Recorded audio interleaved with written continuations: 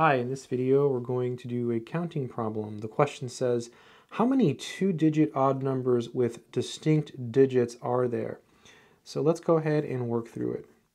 So first, let's focus on how many two-digit odd numbers there are. So a two-digit number has two digits, 1, 2.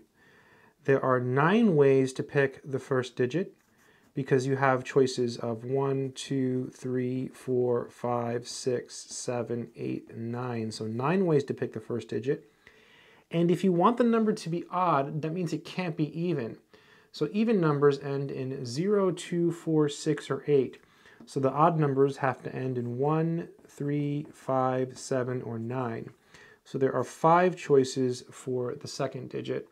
So the number of two-digit odd numbers is the product, 9 times 5, which is 45. So there's 45 two-digit odd numbers. Now let's think about how many two-digit odd numbers there are with digits that are not distinct.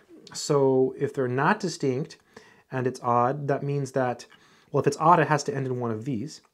And so if it's not distinct, it has to be a number like 1, 1, or 3, 3, or 5, 5, or 7, 7, or 9, 9. So these are the two-digit odd numbers that don't have distinct digits, and there are 5 of them.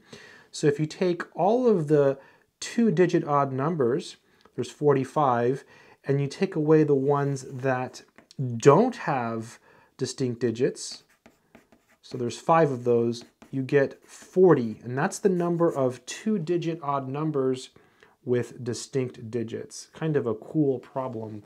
I hope this has been helpful. Good luck.